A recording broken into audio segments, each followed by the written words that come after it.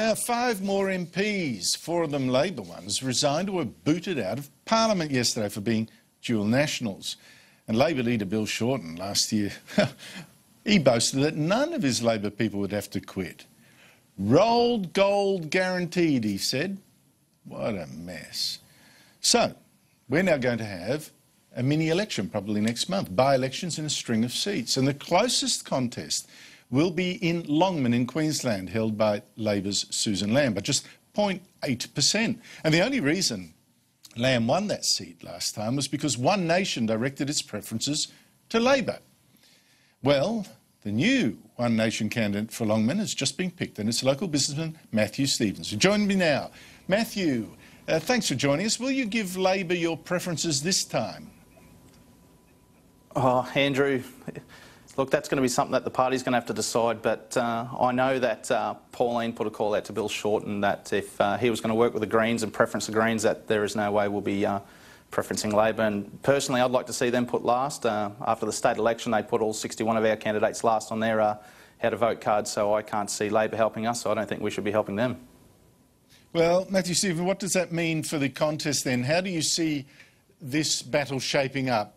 Labor won it last time. Who would be your main rival this time? Well, I think Labor will be our main rival this time. You know, I'm going to work hard to peg those margins back. It's only, as you said, 0.8%. I think some 1,300 votes. So I know that Susan hasn't been the most active MP up there. I know people are disgruntled with the Labor Party, so we give that credible alternative to something different, a breath of fresh air, so to speak. And why are you running? Well, I stood in the state election and I realised how the state system doesn't have a Senate, and I look at the land clearing legislations now that Labor have passed, how they've decimated our taxi industry, and with this majority government they can just pass anything through. So I think my next step is to go federally where we do have an upper house and I can make a difference within the political sphere. And why do you think Liberals deserve your preferences above Labor? What makes them? What makes you favour them? I don't think Liberals deserve my preferences over Labor particularly. However, being a Conservative myself, I can't align myself with any party that would align themselves with the Greens rhetoric. They're a Green beholden party. They've forgotten the worker. So you can see that with the land clearing laws just here in Queensland, statewide. So. If the party decides to go with the Liberals, I'd be happy enough to preference them. Now, Matthew, you were hammered the last time you ran for election, state election, for Facebook posts referring to Miss Abo Australia in the beauty pageant. That sounds quite off to me. Why did you do that? No, that was after an Indigenous football tournament I played in. So after that tournament, they have the ABO, which is ABBO, the Australian Born and Bred Originals pageant, which is actually run by the Indigenous participants, and I was awarded second place by the Indigenous participants for that pageant. So it's a total fake news media beat-up. I mean, if you had been there, it's quite a good event that they run.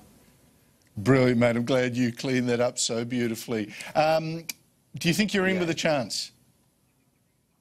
Oh, mate, I'm not here to come second, that's for sure. I'm going to give it a red-hot crack. I'm definitely keen to hit the pavement tomorrow and get out there and meet as many people as I can. I think it's about time they've got that breath of fresh air up there in Longman, especially here in Queensland. You know, the Labor Party's lost its way. It's not there to represent the worker anymore, and hopefully I'm that credible alternative for those people.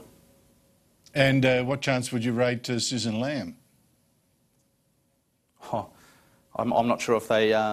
people of Longman or the people of Australia can have an elected member who's taken more than a year to resign. I mean, you can look at someone like Malcolm Roberts, who had the integrity to stand down as soon as he became aware of the issue or refer himself to the High Court. It's taken a year that we've been paying Susan Lamb wages, and I mean, we still are for the next few days, so I don't like Susan's chances. All right, Matthew, we'll be looking with... very sharply at this thing. It'll be almost like a referendum before the major election to come. Good luck to you, and let's see how you go. Thank you for having me on, mate. No worries. After the break, the panel and Bill Shorten's big speech.